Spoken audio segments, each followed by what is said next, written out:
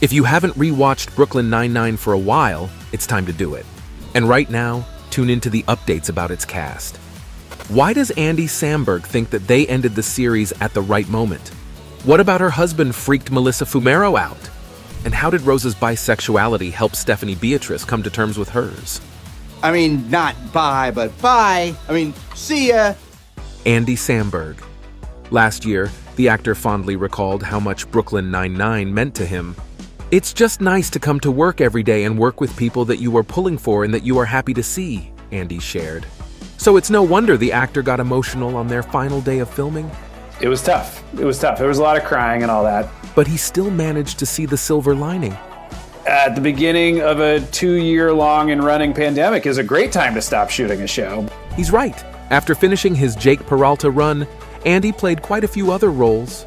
For example, he voices the main character in the animated sitcom Digman. Besides, the actor tried himself in drama and starred in the biopic Lee alongside Kate Winslet and Alexander Skarsgård. In his personal life, Andy is also doing fine. He's been married to musician Joanna Newsom for 10 years. The actor has always been her fan, and they even met after one of her concerts. These days, they have 2 kids and support each other in their careers. Did you notice that Joanna appeared in a small role in Brooklyn Nine-Nine's finale? And the husband of the next actress also had a cameo in the series, Melissa Fumero. Brooklyn Nine-Nine changed her life, so she could barely hold back tears while discussing its ending. It's kind of like a miracle that everything about this show is so magically wonderful. Melissa even said that she'd never work in a workplace comedy again. But the offer to join Netflix's comedy Blockbuster made her think twice. The script was written by Vanessa Ramos, whom Melissa met on Brooklyn Nine-Nine. The actress never regretted her decision to join the cast, as she had fun on the set, and her performance was praised for being engaging and passionate. Melissa's husband, actor David Fumero, is certainly proud of her. They've been married since 2007 and have 2 sons together. Interestingly, Melissa had a huge crush on David as a teen. At 13 years old, she saw him in Mariah Carey's music video, Honey. And I was obsessed with that hot guy at the end of the video. But here's the irony. Melissa didn't even recognize David when she met him personally. As she finally realized that it was him, the actress was overwhelmed. And I just went to the bathroom in my apartment and had a silent freak out. These days, they're happy together. And David even appeared in one of the Brooklyn Nine-Nine episodes, moving on to another star of the series, Terry Crews.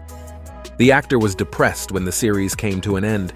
I just feel all these goosebumps because I don't want it to end. I'm in denial. But he had to accept this fact eventually. After Nine-Nine, Terry kept busy as a host of America's Got Talent. Besides, he appeared in a few other projects such as Space Force and Hot Wheels.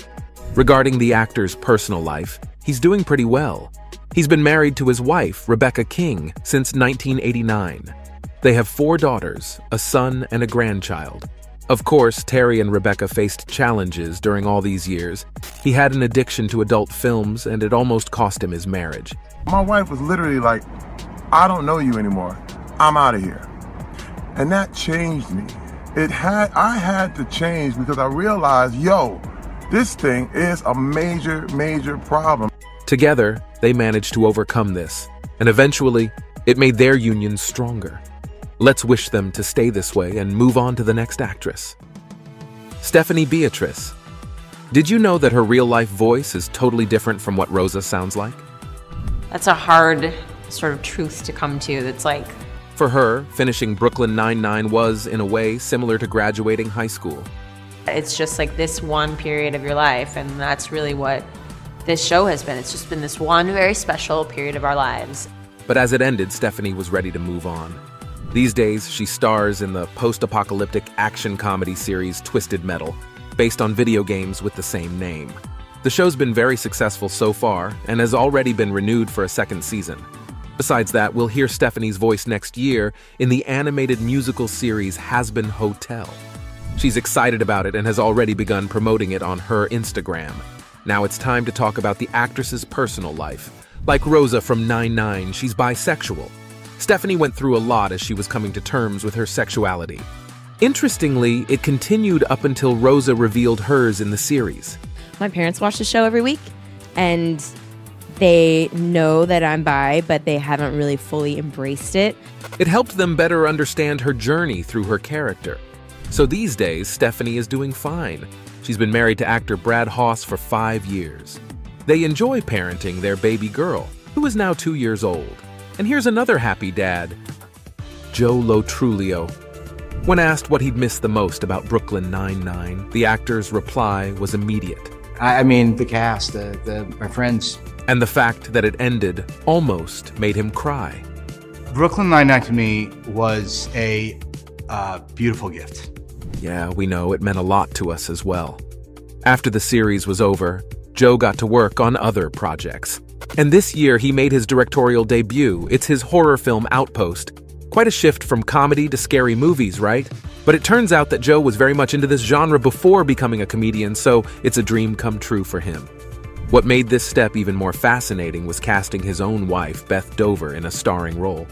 Sure, the film came as a challenge for the spouses, and staying in separate hotel rooms during production helped Joe and Beth endure the filming. It was their way to find solace and escape. Joe and Beth have been married for almost a decade and have a son. And did you notice her cameo in one of the episodes of Brooklyn Nine-Nine? Share in the comments below if you have. While we're moving on to Chelsea Peretti. She was the perfect Gina, so it's hard to imagine that the actress initially auditioned for another role. Chelsea wanted to play Rosa, although the character didn't even have a name at that point. But eventually, the show writers created Gina specially for her. Chelsea had a lot of fun playing this sarcastic and confident gal, and these days, the actress is busy with her other projects.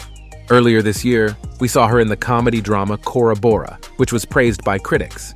And she made her feature directorial debut with the film First-Time Female Director. Chelsea also starred in it and had a lot of fun. My cast is all geniuses. I feel like crying, oh no. Her personal life is also fine. The actress has been in a relationship with comedian Jordan Peele for over a decade. They have a son together, and Chelsea loves being a mom. Just look at how happy she is. "This is how I smile now," she captioned the photo. Unfortunately, the 9-9 cast lost one of the stars just recently. Andre Braugher. Sadly, this actor passed away on December 11th. As it was later disclosed, lung cancer took his life. He was diagnosed only a few months ago, so the news came as a shock to everyone. Andre's 9-9 co-stars didn't take long to share their tributes. Terry Crews wrote that he was honored to know the actor and work with him for 8 years. And he added that Andre showed him what a life well-lived looks like. Chelsea Peretti recalled his unique voice and said they often had deep, meaningful conversations. "Often with me hanging in your doorway barring your exit," the actress jokingly added. Melissa Fumero shared that they also talked a lot, and she'd never forget the advice he gave her.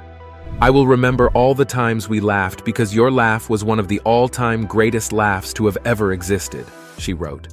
Mark Evan Jackson, who played Captain Holt's husband, Kevin, also posted a brief yet meaningful tribute. "Oh, Captain, my Captain," he wrote as a caption to their touching on-set photo. Indeed, the loss is devastating for everyone who loved Andre. He wasn't only a successful Emmy-winning actor boasting dazzling performances in comedy and drama. Braugher was also a family man. He adored his wife of 32 years, Ami Brabson, and their 3 sons. And his family was more important to Andre than his career accomplishments. "I think it could have spanned more disciplines, directing, producing, all these other different things, but it would have been at the expense of my own life," the actor once shared.